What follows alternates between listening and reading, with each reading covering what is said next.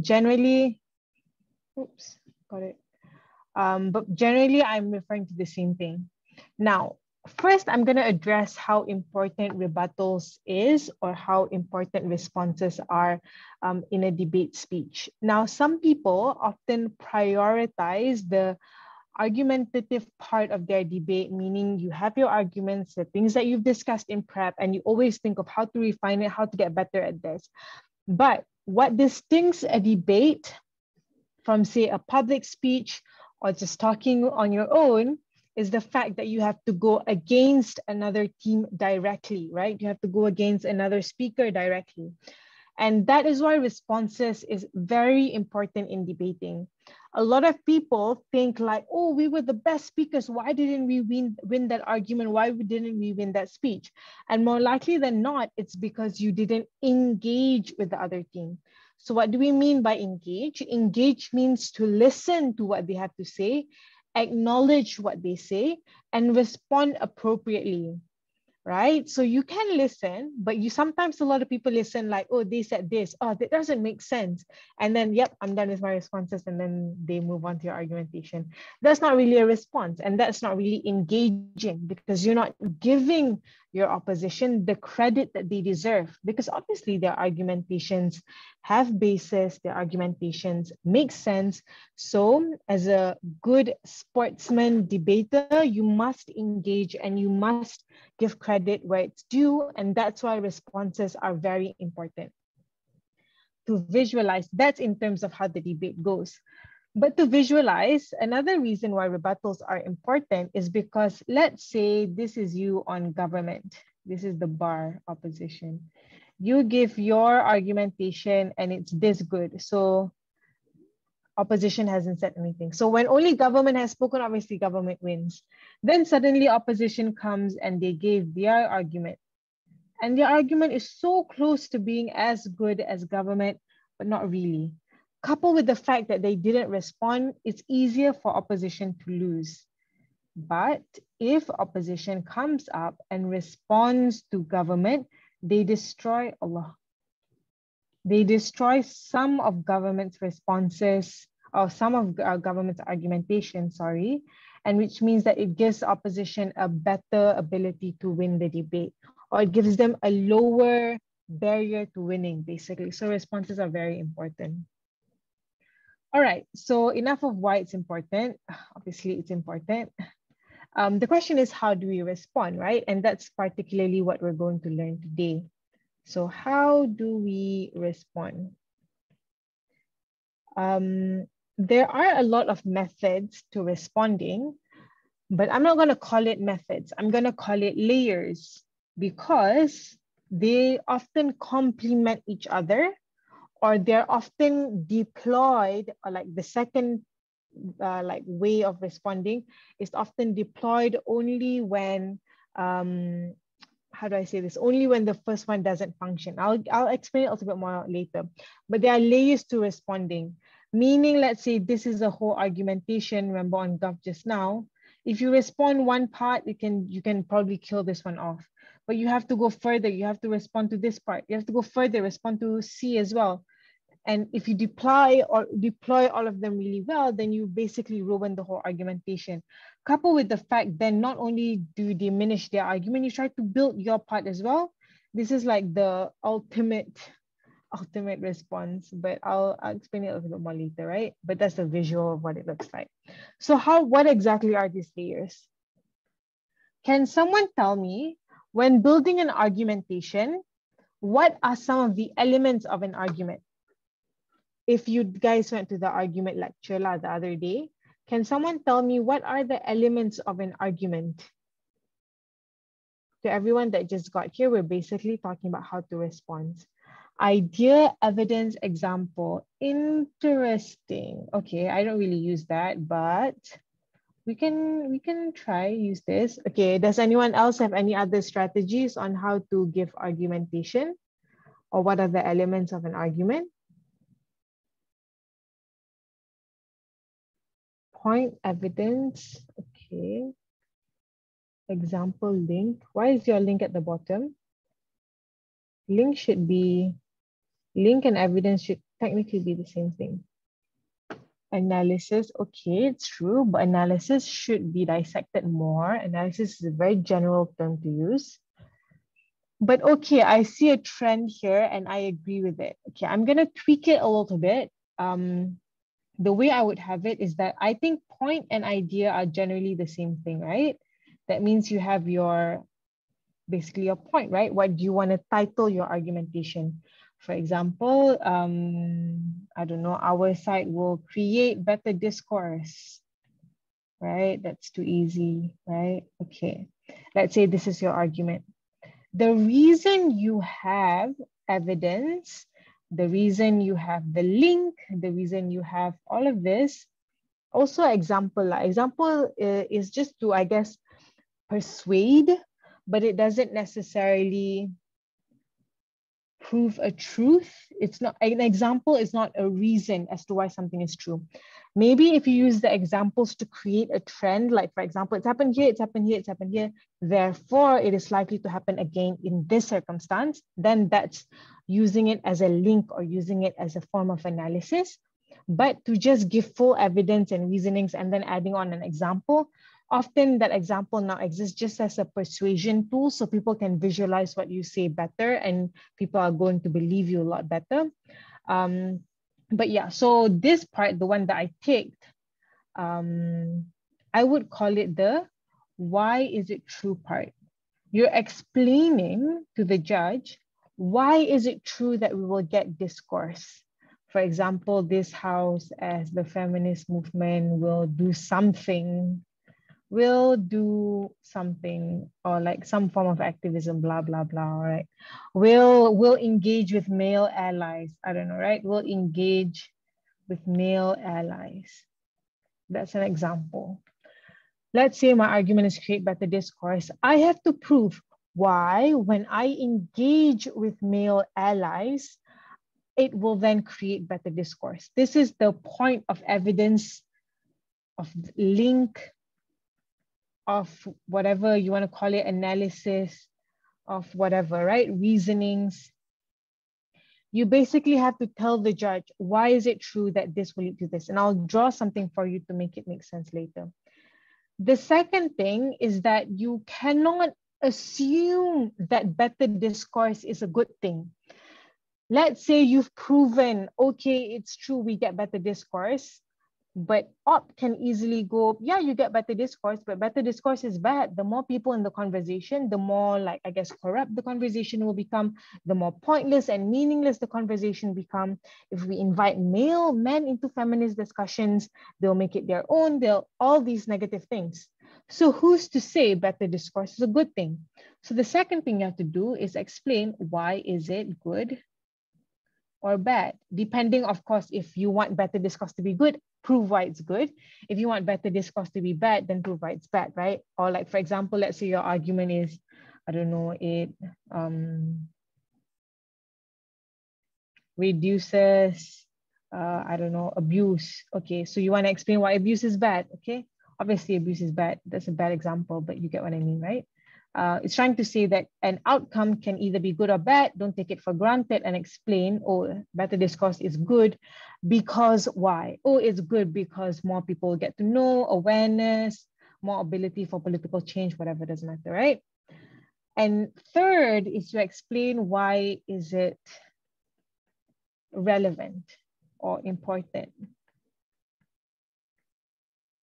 I think the word relevant is more relevant, to be honest, because if important is going to be very similar to why is it good or bad. Of course, create better discourse. It's good because you're going to insert why it's important. Oh, because of awareness, political change, whatever. So I think relevant is the more accurate way. Relevant meaning why is it relevant to the debate? What does it solve? Does it solve the problem of women this whole time has been really getting a hard time getting political changes because they don't have support from allies, because they're not strong enough as a movement, whatever it is. It's relevant because it solves the fundamental problem in the debate. Or it's relevant because the debate asks you to explain what is best for the feminist movement's awareness, whatever, right? So basically, this one is a bit meta. What I mean by meta is simply it's a little bit more explaining why it's relevant to the debate as opposed to relevant to the feminist movement. Obviously, what's relevant to the debate is what's relevant to the feminist movement, but you get what I mean, right? You're not just your debate, you're sort of arguing as though you are the judge and you're explaining why this argument is necessary for the game of the debate. So these are like the three fundamental things. Examples can be inserted anywhere in this, right? So that's sort of the three general questions you ask for an argumentation. If you want to visualize it as a storyline, it should look something like this. This is the words of the motion, argument, okay? The reason I'm teaching you argumentations a little bit first is because in order for you to rebut, it's basically how to deconstruct an argument. So for you to deconstruct an argument, you have to learn how to construct an argument first. But note that, of course, not every speaker is structured. Not all of them will follow this exact thing. So you must listen properly and try to detect, are they trying to explain the why is it true part? Are they trying to explain the why is it good, why is it bad part? Or are they trying to explain the why is it relevant part, right? So, and then your responses will make a little bit more sense. So I'm trying to tell you that a lot of people might not use this, but it's your task to take what they say and make good use of it. Okay, so basically to put it in sort of like a picture or like a, I guess, more of a visual, this is the motion. The motion usually asks you to defend something, so you have a stance. In this particular scenario, the stance is engage with male allies, right? Engage with male allies. And you are saying that, hey, we can reach this benefit of better discourse or more discourse, whatever. Okay, so the first step is to always link this to this. Link it. And whatever questions is necessary to link it, answer those questions. For example, some questions you might ask are, how will the male allies respond? Of course, the male allies have to respond well in order to get better discourse. So answer that. B, what will outreach look like? What demographic will listen to us? What will be the content of the discussion? All of these things have to be answered in order to go from point X to the other point X, basically, right? So that's the importance of link. So when you say evidence analysis have to come in packets, little questions that you answer, which will overall answer the question of how does engaging with male allies get you discourse? So this is the link, this is the bridge. This is the why is it true? Okay, it's true because, okay, this amount of people. So that's sort of how you break down your arguments. And once you get your conclusion, you can extend it a little bit more to reach point Y, see? And now, so basically the story is, how do you get from the motion? Because nothing beyond the words of the motion can be believed as true unless you prove it, right? So if the motion just says feminists will engage with male allies, the only thing that isn't an assertion is that feminists can engage with male allies. Beyond that, male allies responding well, they get this benefit, discourse here, whatever. All of this, you have to prove the truth of through analysis, like we mentioned just now, or else it's all simply just an assertion.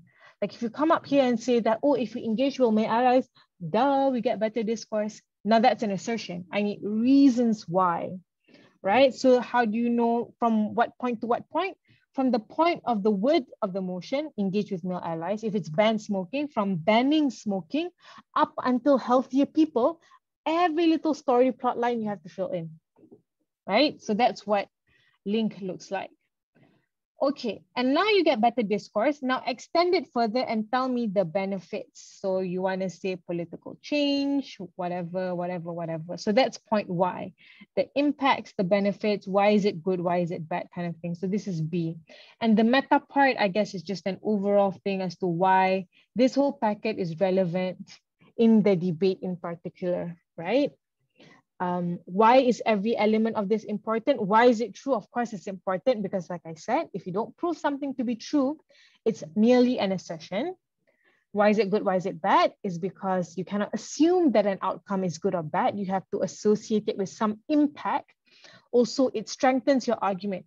From this tiny better discourse thing, you were able to, how do I say, kembangkan or expand the argument to 3 separate impacts, which is how you strengthen your argumentation. That's why the B part is good. And C is important because if you don't tell me why it's relevant and you prove all these benefits, and I'm like, I mean, that's not part of the debate. The debate asks about, for example, I mean, this particular argument makes sense for this motion. But if we talk about this house as the feminist movement will engage with male allies, and you say the benefit is that men will now feel included. Who cares about men, right? It's not relevant to the debate. The debate is about as feminists. We want benefits to feminist movements. So who cares about these male random people that voice out about feminism? So maybe you make whole sense of the argument and there's impacts and all. But again, if you don't fulfill C, it's like, who cares? Someone else can do a good argument and they'll easily win because, again, no one really thinks your argument is positioned as important or relevant to the debate. Okay, so far, any questions on building argumentation?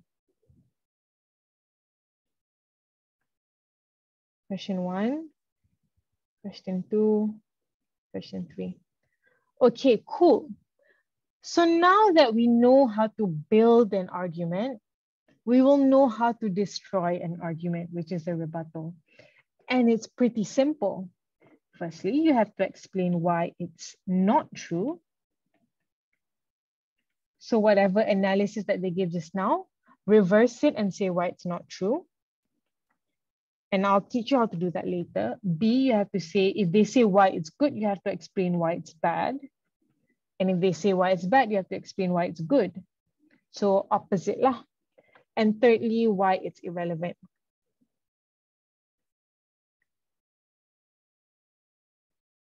Okay. So now let's see what it looks like when you apply it, right? Layers of rebuttals.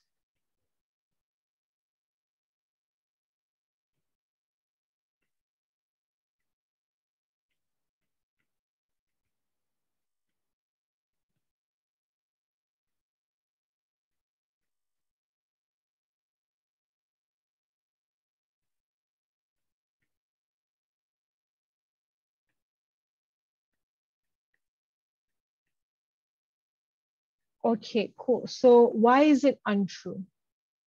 Now, when someone proves, sometimes, let's say in this particular scenario, they say engaging with male allies can lead to better discourse. Sometimes you don't actually have to go in depth to all the things that they argued here. If someone says, and this is the sentence, okay? Male allies, engaging with male allies can lead to better discourse. And they give me reasons why lah, A, B, C, whatever. The response that you have to prove, remember, responses also you have a burden to prove something when you respond. So don't just try to say, no, they're wrong because they sneezed in the middle of the analysis. Don't say that, right? So when someone says engaging with male allies can lead to better discourse, you have to prove why engaging with male allies does not lead to better discourse. So easy, you just have to flip the sentence. Reason 1, reason 2, reason 3, okay? Does not lead. Or you can say, why engaging with male allies leads to worse discourse. Same thing. So I'm gonna try now. Let's say on government, my argument is that whatever motion it is, my argument is that the economy will become stronger. Become stronger. So what will your response title be? Can someone tell me?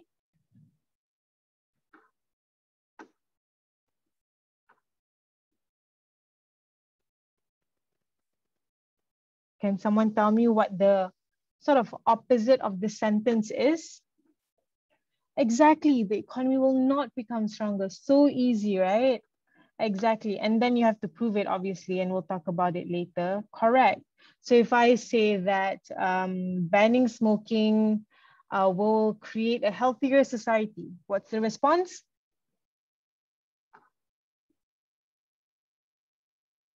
The argument is banning smoking will create a healthier society. How do I prove it's not true? I have to answer the question of, yes, banning smoking will not, so easy, you got the point. Now, why is this easier said than done? Because in debating, especially if you're a novice, people rarely conclude their arguments, right? And they rarely have this neat little title where it's very clear. Sometimes their title is here, discourse, suddenly their conclusion is something completely different. We don't want that, right? So what you want to do when you respond, and this is the tricky part, is to listen carefully at what their conclusion is. If their conclusion, if they say, oh, this, that, blah, blah, blah, but you comprehend the conclusion is, oh, they're trying to prove why the economy is weaker. So what you respond to is that conclusion, right? So it's easy now because I'm just flipping the sentence for you. But at times, people might not be as explicit with their conclusion. So you must really listen and try to not only write down verbatim, but comprehend what are they trying to prove, and use, unless if they're messy lah, if they already have a clear idea of what they're trying to prove, then take what they said. But more often than not, people don't have that. So try to comprehend what they're trying to conclude and flip it into a sentence. So that's part one of why is it true? Why is it untrue? Sorry.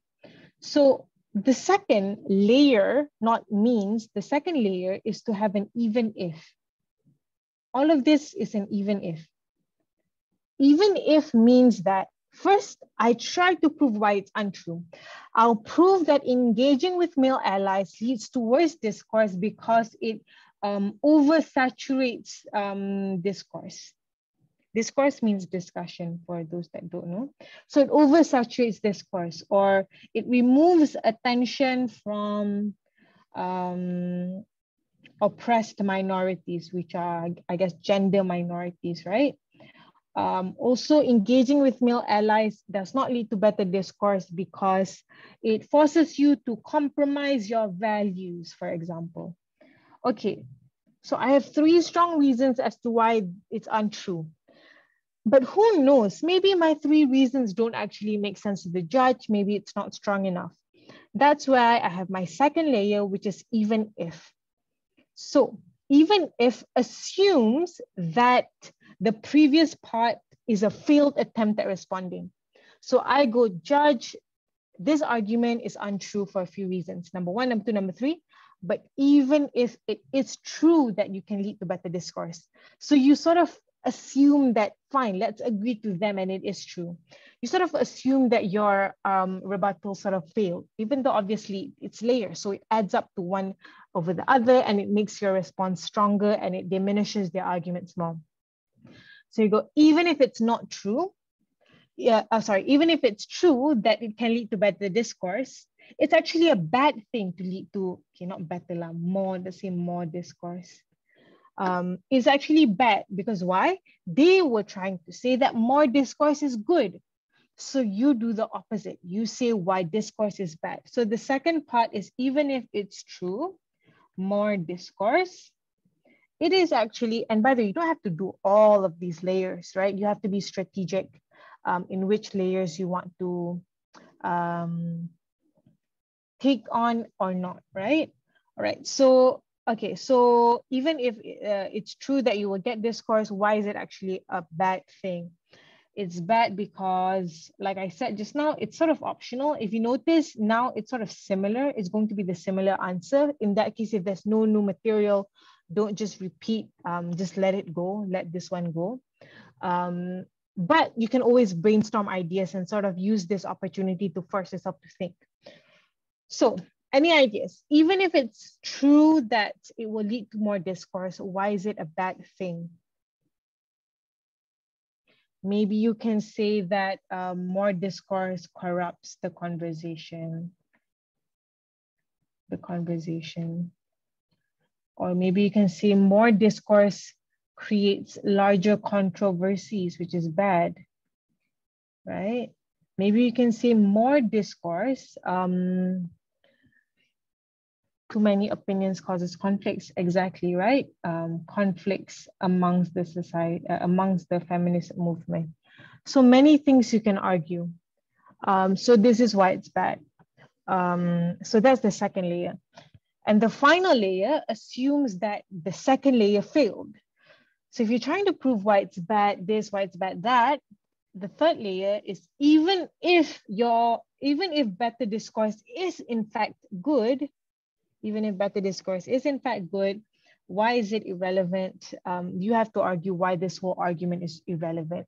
And again, it's optional. If you do think that it is a relevant argumentation, don't respond with this thing. And that's where you have to not just use template, but also try to rationalize. And you can say, why is it irrelevant? Because the burden of the debate, meaning what is supposed to be discussed in the debate, is about policy changes. Therefore, irregardless of whether or not discourse is more or less, it doesn't affect the true change that is needed, which is policy changes. For example, or another example is, this is irrelevant. Discourse is irrelevant because with or without male allies, discourse on feminism is always high anyways, right? So even without engaging with male allies, discourse is already high. Everyone's talking about the feminist movement. It doesn't really make a difference. Therefore, it's irrelevant. Is there a layer where you reprioritize? Reprioritize what with what?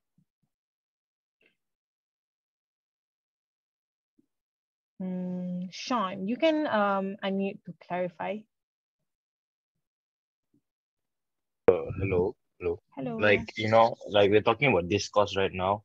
You kind of just said it like it's irrelevant. Like, but then like what I'm trying to say is like we do not what is the motion? Sorry, I kind of. Let's assume it's engage. This house as the feminist movement will engage with male allies.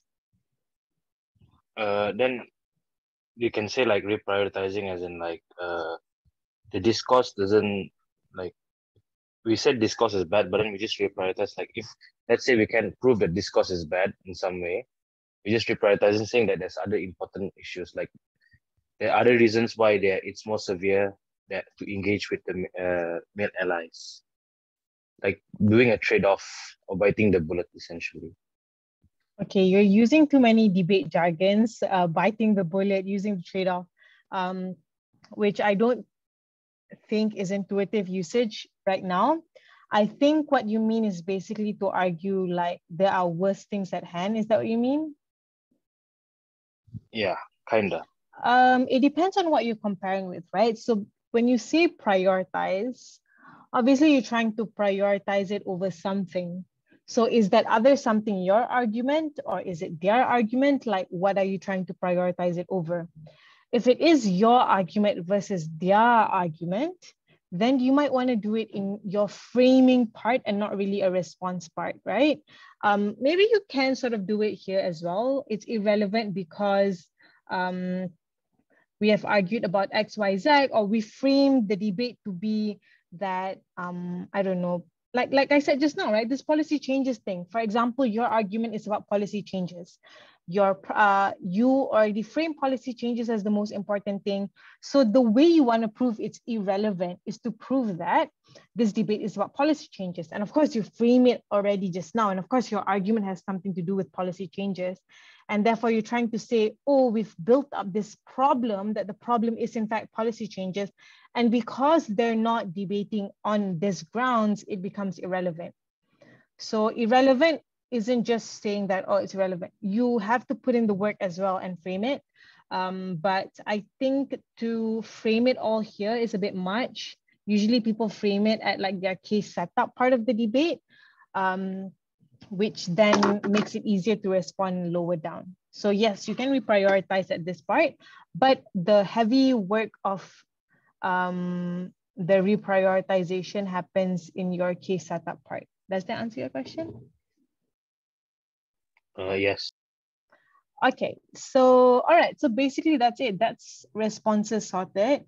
Again, a lot of it has or is very reliant on very good listening, and also, if for instance, very good listening and also very good comprehension of the other's team. Miss Hana, if for instance the banning smoking debate, right, and the argument is about health and it's too hard to prove that it's irrelevant, should we still do that part? No, we shouldn't. Because we're fighting a losing battle, right? Of course it's relevant. So you try to really push on the why is it untrue part. And that's why this is the first layer, right? If you did the first layer so impeccable, you think you've destroyed their argument, that's it. Leave the other two, right? Obviously, like, um, it's hard to prove that better health is bad, right? And obviously health is relevant when it comes to smoking debate. So then focus on the first part. That's why I think the first part is the most important part. And then the first part is also the part where a lot of people don't do correct. Intuitively, a lot of people end up doing this. So they go, oh, yours is untrue because, and then insert your own argument. That's not a response. A response cannot just keep on coming back to your argument. You're wrong because I'm right. No, they're wrong because they're wrong. Give new reasons as to why they're wrong. If you always come back to your arguments, that's like you're not actually listening to them. And that's why sometimes you get feedback like you're not engaging. And you're like, yeah, we did. We responded what? Well, you have to really look into how you've been responding. Have you been really giving credit to them for their conclusions? Have you really responded and give justice to their argument? Or have you just been using that opportunity to bring back your arguments? So that's sort of what you want to watch out for.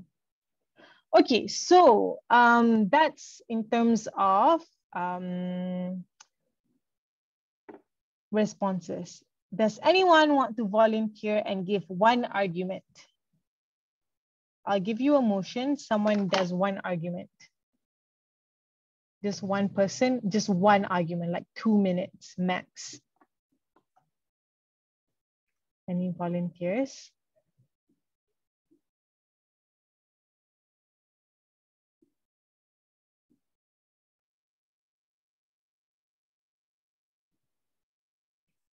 Okay, no volunteers.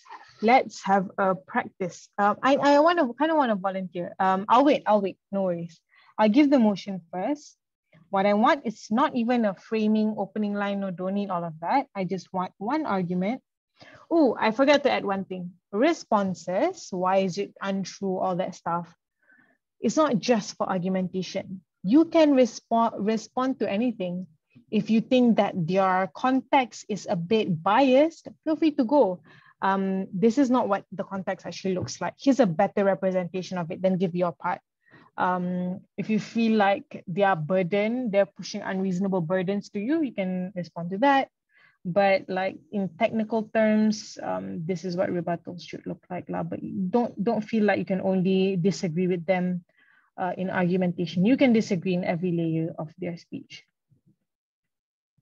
This is a WSPC motion from Hello Motions. One dominated by a few large players. Okay, this house prefers a tech industry characterized by multiple smaller firms. For example, an industry with a lot of small companies selling tech products and making new tech innovations, rather than one dominated by a few large players, which is what we have currently. And sort of like an oligopoly where we have Google, Amazon, Facebook, large, big tech companies that dominate the whole tech industry. So anyone has any ideas and anyone want to volunteer? Give me 1 second, let me increase my fan speed.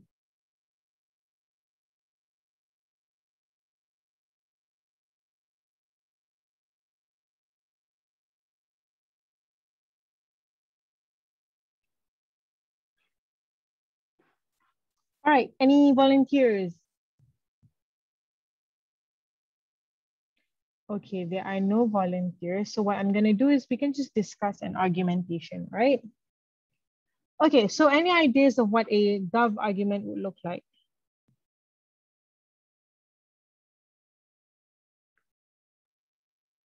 Anyone?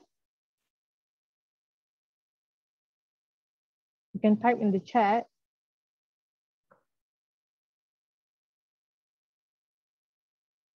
More companies equals to greater? No, nobody? Okay, cool. So basically the most basic argument is that push for the decentralizing influence. Would it push for the benefit decentralizing influence has on smaller companies? What does decentralizing influence mean? Is it more effective for country's economy? Very vague. It can be run in any motion. We want a little bit more specificity, more competition. Okay, that's good. More job options for society. Yep, that's good. So country's economy is very wide. Competition and more job opportunities are a good way to specify this good economy argument, right? And for the decentralized influence, I'm a bit unclear of whose influence on who. Is it the tech industry's influence on people, or is it the government's influence on tech? It has to be clarified, right? More opportunities. Okay, so basically just increase opportunity, right? You don't have to worry about using jargon, right? You can just say increase opportunities for tech industries. Okay, more variety equals great. So basically increase competition, right? Increase competition. So what this looks like is more variety in more variety in what? Is it in products or and the place human by is great. So by establishing a smaller firm, okay, so we can talk about that also, about with greater paychecks, job opportunities, better jobs basically. But that's the second argument. We can talk about this one first, right? Competition. So variety in products, etc., etc. Right, as usual, the first layer is why is it true? So why is it true will be denoted by explaining, remember the words of the motion is multiple smaller firms. You have to tell me the story of how multiple smaller firms leads to higher competition. Okay, anyone has reasonings? Why does multiple smaller firms lead to higher competition?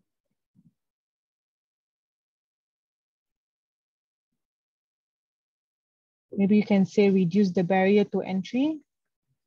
That means it's easier for you to enter the market if it's not dominated by a few large companies.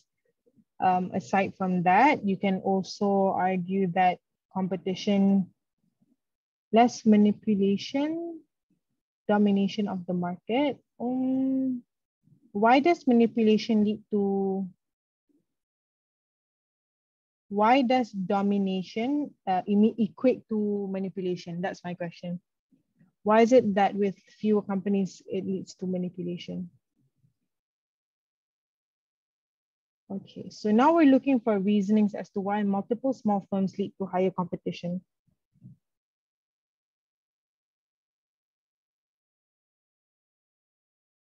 Any ideas? Smaller firms, the resources to influence tech.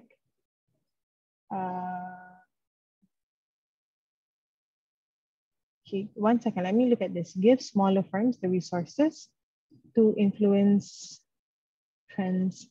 Where do they get these resources from? Okay, so give smaller firms the resources. What do you mean give smaller firms the resources? Because they're not given resources by anyone. It's sort of their own resource, and they sort of started it to influence the trends of tech industry. But how does that prove higher competition? I want this story. How does smaller firms lead to higher competition? Why is it with smaller firms to get higher competition? People need to up their game in order to get attention because there are more firms. Yeah, I guess, how do we say that? People need to basically just, but that's sort of the conclusion already, right? Like higher competition. That's the whole point. Like people up their game. The conclusion is they up their game. With the eliminated barrier, there is an opportunity where startups will push to grow. Okay, sure. I guess increased startup, I guess it's correlated, but it can be a second reasoning.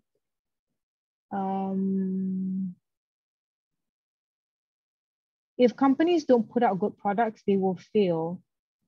This is more of an outcome of high competition as opposed to why. I want this part, right? I want the story of how this leads to this. Not necessarily what competition looks like, but rather why multiple smaller firms leads to competition. It's a very small distinction, I know, but if you notice, like for example, if companies don't put out good products, they will fail. It's more of an illustration of what competition looks like as opposed to a reason as to why we get competition. Since then, the smaller firms have more chances to be able to go against each other rather than one powerful firm. Again, a description of competition. Big companies can't afford to fail. Yep, we can say that. Higher risk of failing. I guess. Yeah, so it's okay. But we have to refine these ideas a little bit more, but these are good reasonings. Because then more companies can compete with either their similar ideas or very different ideas. More companies can compete with either their similar ideas or very different ideas. I'm not quite sure what this means. I'm so sorry. So they are incentivized to compete. All right, customers have a lot of substitutes. Yeah, companies have a lot of substitutes is a good one. I like it. That's a good reason. Companies have more product substitutes, meaning that like the reason high competition exists is because with a lot of firms, obviously there's more products and therefore companies, as a buyer, I can buy from company A, company B, company C. So I have a lot of options. Therefore, that's why it increases competitions. Product options or substitutes. Smaller companies are motivated to do better since there isn't a go to big tech company. Why? Viewers have more options. So rather than all profit going to one, remember, it's not just viewers, it's not social media only, it's tech in general, and people buy tech everywhere. So rather than all profit going to one company, small companies try to attract viewers. Yeah, I guess that's right. I guess it's very similar to this. Companies, consumers have more product options. So that's what it means. Okay, very good reasonings. That's why teammates are good, because you brainstorm and you refine ideas together. But great, we have why is it true? It's true that you will get to your conclusion because you reduce the barrier to entry, you increase startup culture because there's higher risk, there's lower risk of failure, there's higher risk of failure, that's why you can increase competition. And consumers have more product options as substitute, which means that people become more competitive. Very good, okay. So now why is it true is sorted? Is increasing competition supposed to be good or bad? If you are government and you are defending multiple smaller firms, presumably you would want increased competition to be good because you already correlated what you're defending to this high competition. So of course you want high competition to be good. So why is high competition good? Insert some of the ideas that you guys mentioned just now that were not really used. This is when you give me the impacts of high competition. More innovative products, cheaper products. Any more ideas? Products. Motivation, higher incentive to keep going. Why is that a good thing? See, the thing with motivation, higher incentive is that when you talk about economics, tech, it's so concrete. So sometimes when you use words like, higher motivation to keep going, it sounds a bit like you're talking about an individual as opposed to a company. So how do you make it sound a little bit more company savvy? Maybe you can talk about, I don't know, increased sustainability of businesses, meaning that a business life will last longer. something like that, right? Because remember, we're not trying to humanize these companies, but you have to sort of notice the tone of the motion. The motion right now is talking about tech companies, right? So you want to make it sound a bit more corporate, a little bit more, I guess, company, talking about a company, talking about tech. And usually fluffy argumentations like motivation, etc., doesn't really land. So try to find a bit more economic centric vocabulary to describe it. Something that Olivia said just now, more job opportunities, competition is good because more job opportunities, etc., etc.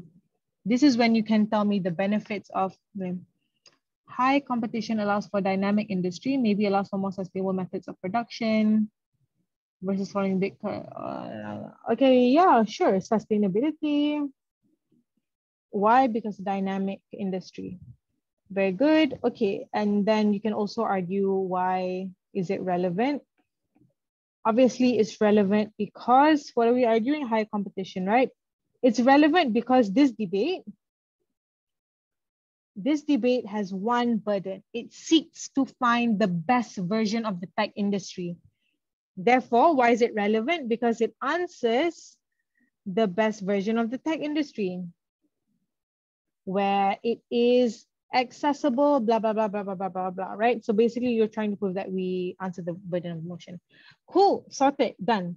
Now let's flip it and look at the opposition side. If someone says, why is it true? If this is the argumentation, this is how the response should look like, right? This is the full argument.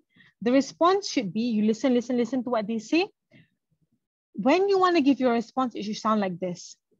I'm going to respond to their first argumentation on increasing competition. Why can't smaller tech firms increase competition? So this, even answering this, you already, whoa. Even answering this, you've answered the most important thing, which is why is it true? Remember, why is it true is the basis of every argument. So if you can answer this, like forget relevance, forget why is it good, why is it bad, it's already considered sort of destroyed because why is it true is the premise of the argumentation. So tell me, why can't smaller tech firms increase competition? Okay, anyone? Why can't multiple smaller tech firms increase competition? They can't increase competition because the bigger firms are too famous and are too well known to have a smaller firm. Okay, but remember, the debate is about multiple smaller firms versus a few large players. Multiple smaller firm world, the world that Gov defends, assume there are no large companies. That's the hypothetical. So the hypothetical is Gov defends a bunch of small firms, no large firms, and Op defends like say 3, 4, 5 large firms. So that can't be true because it doesn't acknowledge the Op case. Insufficient capital, very good. Insufficient capital to innovate.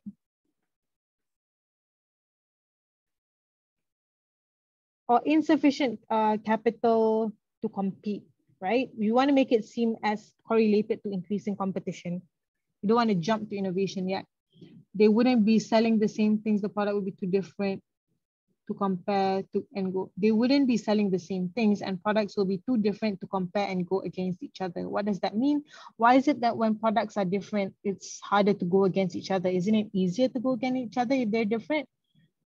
Because obviously, right, like the reason we buy new apples again and again is because they are somewhat different. Although very similar, they are different. And each company is trying to become different from each other. So if they're too different, why wouldn't, I think competition would be easier.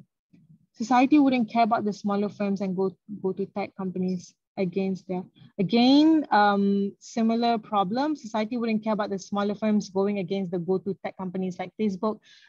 Gov world assumes that go-to tech companies, large companies, Facebook, Amazon, does not exist. So be very clear of what Gov is defending. It assumes it's not status quo. Opposition defends status quo. Gov does not defend status quo.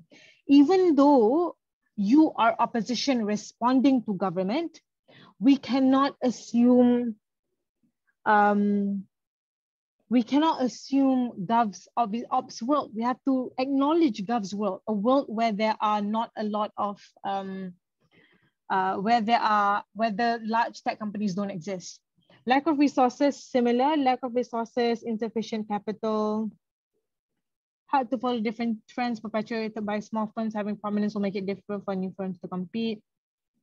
I guess my problem with this one is, how do we distinct it from opposition? If it's large firms, it's also hard to follow trends. Why is it exclusive to multiple smaller tech firms?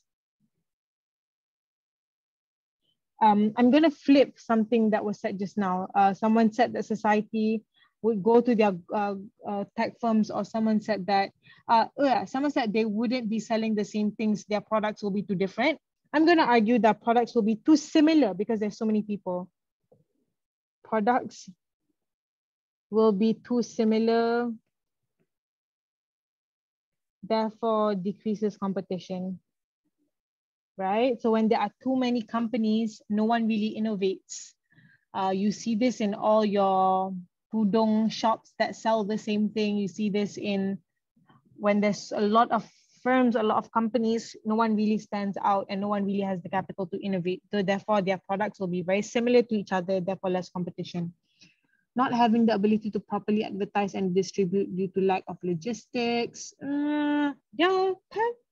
Ability to, but we're talking about competition specifically, but I guess it doesn't really conclude to why it doesn't increase competition.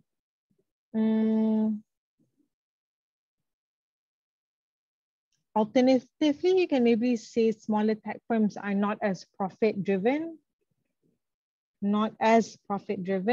so they won't have high competition, because obviously when they're smaller, a lot of multiple smaller tech firms, they're usually just trying to sell the product just cause, and like their profit, their hold on profit is not that high.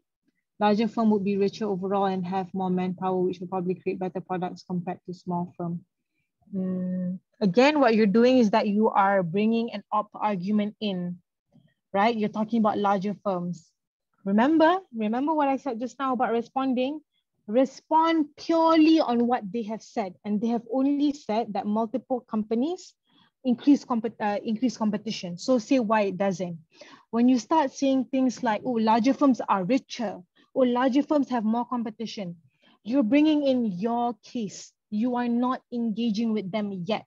So be very wary of that. You can use that, but in comparative, when you build your argument and then later on in the later parts of your argument, you're trying to compare between the two worlds, then you can use that. But when you are responding, you don't want to start bringing your arguments up and trying to bring, oh, that we're the better team. No, because once you start doing that, you're not properly engaging and listening, right? So you just want to purely talk about this particular sentence. Why can't smaller tech firms increase competition? So if I ask, why can't smaller tech firms increase competition? And you say, because larger firms will be richer overall. That doesn't really add up. It correlates to each other, but it's a few leaps ahead. It's like asking what you want for dinner. Breakfast sounds really good. It makes sense, you're not into dinner, but you have to answer the question first. I do not want dinner, something like that, right? So that's sort of why is it true part. So even this is sort of already sufficient, but to further add, you can have the even if increased competition is actually bad, and you can include questions like, for example, you can include answers like, competition is bad because harder to succeed as a company. It can also mean that too high of competition essentially leads to, I guess, just homogeneous. Everyone's just trying to play it safe. Homogeneous products, etc. I mean, debatable, but yeah. Yeah, etc., etc. And the why is it relevant? Probably won't argue that because competition is probably very relevant. So this is sort of what your response should look like. Could you say Profit will be small in the short term, since you mentioned small firms are not profit driven or economically influential. Could you say profit will be small in the short term? Why are we talking about profit again? What is this, an argument, or is it answering something that I asked just now? Profit driven or economically influential. Is it this part, the why even if why increasing competition is bad? Am I getting this right, Chloe? Is it this question? If it's this for this question, yes, that makes sense. Oh, just an argument. Profit will be small in the short term, since you mentioned small firms are not profit driven or economically. On opposition, is it? Argument on opposition. It's okay, not the strongest argument, because profit benefits a particular company. And remember what the motion wants. The motion wants to answer the question of which is the best version of the tech industry. If you can tell me why profit is the most important thing in the tech industry, then sure. But I don't think profit is. I think it's more of like increased accessibility. Profits lead to these things, but remember, and then your argument shouldn't really be the profit thing. It should be like increased accessibility or like increased research and development. And then your analysis can be more profit allows for these things to happen. Why? Because the motion's burden is to evaluate which is the best version of a tech industry, and profit doesn't really indicate a good or bad tech industry. So you want something more apparent. I hope that makes sense. Could we say that the handful of companies that succeed from the many small firms will eventually start to dominate the market, hence the model of competition will not last? You can say that, but in this debate particularly, you are trying to debate a hypothetical between multiple smaller firms versus large players. So why would you say that? Because once you say that smaller firms will become a few large players, and you're defending a few large players, and you're saying, oh, benefits of few large players look so good right now. And then you're saying, oh, multiple smaller firms will end up becoming this. So you're basically just giving them your benefits, right? So it's non-strategic. So you don't want to equate between the two worlds. Have a very distinct idea between what Gov and Op is defending, and try not to mesh them. Because the minute you mesh them, it's really hard to make their case look bad without making yours as well look bad. And it's really hard to make your case look good without accidentally making their case look good. Does that make sense?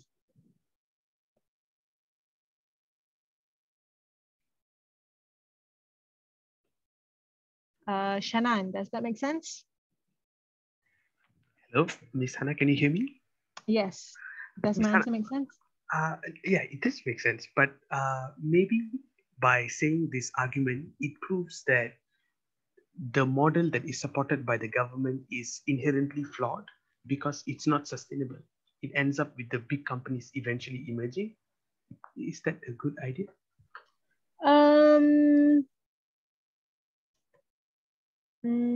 Not really, because you have to really understand what the debate wants, right? The debate isn't this house would implement or this house will break up big tech, right? So that's an action. So you can criticize that action for being unsustainable. This one is that this house prefers. It asks you to hypothetically visualize a world with two separate tech firms. So when you say that, you break the debate. The debate is trying to visualize which version is the best tech firm. So when you say that, oh, one will basically be unsustainable, therefore you break the ability to compare the two hypotheticals. Does that make sense? Meta-wise, it's unstrategic. And it sort of breaks the spirit of the debate. Does that make sense? Yes, Miss, I understand. Yeah, so you sort of have to understand also what the debate wants, and not try and play the game, basically. Understand what the edge call wants from the motion and play the game. Because if not, it will not be strategic for you, and it probably means you're breaking your burden. So you're either complicating the debate or running a very unstrategic thing. So in this case, it's completely redundant because all you need to do in this debate is weigh out which one is better for the tech industry. You don't really have to prove why it's actually going to happen or not going to happen, or it will last or it will not last, right? It's not a practical thing. It's meant to be hypothetical, right? Okay, so any other questions on responses before I touch slightly on WIP and then I'll end the session? Any other questions? Okay, perfect. Now, so responses is a tool used by everyone that is not the Prime Minister, because the Prime Minister goes first. But everyone who has a speaker before them will respond. The LO will respond, everyone will respond. But what WIP in particular, they cannot have new argumentation, okay? If they do, then they will be penalized or it will not be taken into consideration. So the WIP basically has to wrap up the debate. They are the last speaker. If it's British parliamentary, they are positioned in the closing half. And if it's Asian parliamentary, they're basically the last full speaker. And basically the thing about the WIP is that they're not allowed to give new argumentations, but at the same time, they have to add value to the debate. How do you add value when you can't have argumentation? And this is when responses are very important. The first thing you know is that generally the structure of a WIP should be in terms of clashes. How do you find a clash? Disregard rebuttals for a while. Let's assume government runs discourse, government runs, I don't know, protection of women. I don't know what motion this is, but I'm just making arguments up. And then they also run sustainability of the movement, meaning the longevity of the movement. Up, on the other hand, argues that, let's say, Chula, the allyship with men thing, right? Allyship with men. Up, on the other hand, says, okay, you cannot because then it will, let's say, they say corrupt discourse. It will also disable policy changes and no justice for women. I don't know. So between these argumentations, the point of clashes is to find which arguments clash with each other. Again, the hard part isn't doing this mix and match thing. The hard part is listening to what the government says and identifying which points are actually considered their conclusions or their arguments, right? You don't want to be petty and argue on examples like, oh, this example is not right because it happened in 2020, not 2019. You don't want to do that, right? That's super petty and redundant. You want to identify their conclusions, right? Examples are just to support. Often they're not even reasonings, they're just to help visualize. So examples are the pettiest thing to respond to. But yeah, the point is to understand what their conclusions are. That's the first step. So this assumes that these are the arguments, right? So we skip the first steps. So when you see discourse, which is there anything that operand that can be a clash? Where do I pair this argumentation with? This is like, yeah, corrupt discourse. So this is paired with this. So my first clash will be labeled as a question, open-ended question that can go either way. So my first clash would be, what will happen to discourse? What will happen to discourse with male allyship?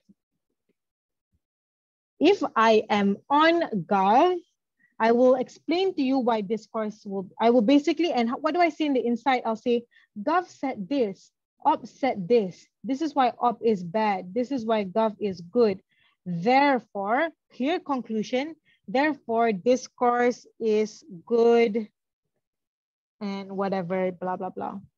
So you sort of recap with additional responses as well.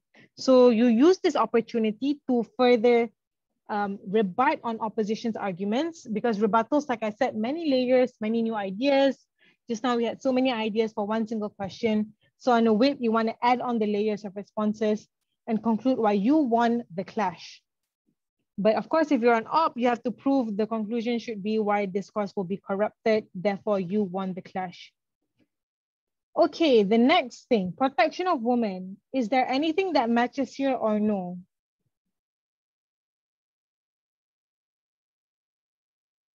Is there any point on op that matches the protection of women argument?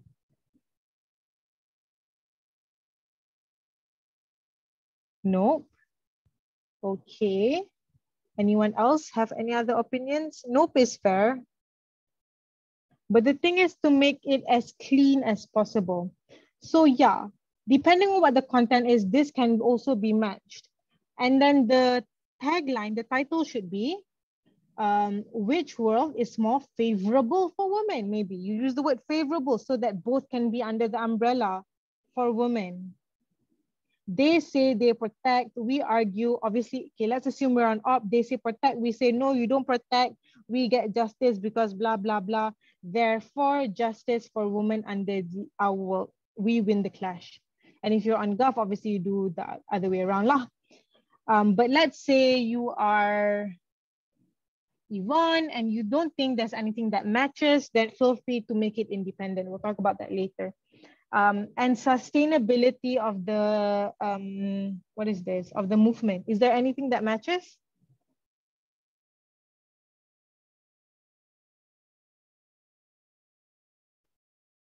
Okay, no, the answer is no, because I mean, you can, but it's very bit far-fetched. So what you want to do is probably just do 2 more clashes, which is sustainability of the movement. And then this one, policy changes. Who gets better? Who gets policy changes? So what do you, because obviously we're comparing, right? Gov said this, op said this, fight, fight, fight. Gov said this, op said this, fight, fight, fight, therefore we win. What do you put in here? Obviously, even if Gov didn't make an, even if op didn't make an argument on sustainability, obviously, let's say PM ran it, LO probably responded to it. So what you want to do is say, Gov said this, op responded with this, and then you say, this is the reason why op's arguments are bad and Gov is stronger, blah, blah.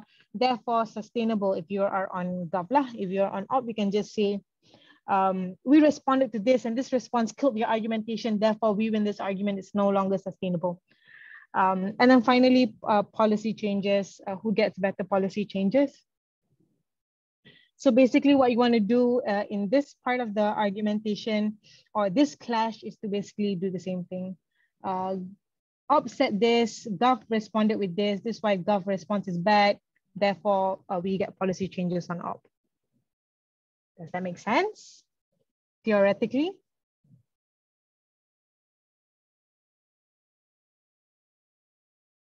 Okay, I think yes. Okay, so basically that's sort of how you whip, and that's why response is important, because whip cannot have new arguments. You bring back the gist of what the previous speaker said, but your upper hand is that you clean it up and you try to win clash by clash, clash found by similarities in argument, or if there's no similarities, you have the argument and its response to ping pong in. If there's no response, the easier, right? You say, this is a really good argument, yada, yada, yada, no response from op, therefore we win the clash. And obviously just by virtue of who wins more clashes or whatever wins, right? But let's go to someone's question on priority just now. This is where the whip comes in handy. Let's say you won this argument on Gov, you won this argument on Gov, you lost this argument on Gov, and you lost this argument on Gov. When you want to prioritize the arguments, of course, you have to insert why this argument 1, clash 1, sorry, and clash 3 is the most relevant to the debate. And therefore, even if you only want 2 out of the 2 clashes, because you're like, fine, my DPM didn't respond to that, but it's not an argument that matters. Therefore, based on the relevant clashes, we won the debate. So that's how reprioritizing can also look like. It's very messy, but I think the point has come across. Yep. So any questions about like any questions on responses or whipping in general? very abrupt end. But yeah, any questions? Okay, Yvonne, no questions. Questions 1, questions 2, questions 3. Okay, perfect. I think that sums up all I wanted to say. To conclude, the purpose of this session is to basically understand how responses or what the elements of responding look like, and to try and practice responding without bringing back your arguments. It's to stop and listen to what the other team says and engage and directly respond to their primary conclusion. The skill of identifying their conclusions is the main skill you want to try in live debates. And finally, in WHIP is the skill and ability to listen to their case, find their conclusions, find your conclusions, and match them up together to identify clashes. So these are all things that take a while to get used to. So I hope this is something you can practice in the future, or also practice in nationals if you are going. Cool. Aside from that, that's all from me. If there are no questions, oh, okay, someone has a question. How do you organize your ops argumentation? The way I organize my paper is that I have my case setup paper. I have my argument 1 paper, A4 by the way, I don't use iPad.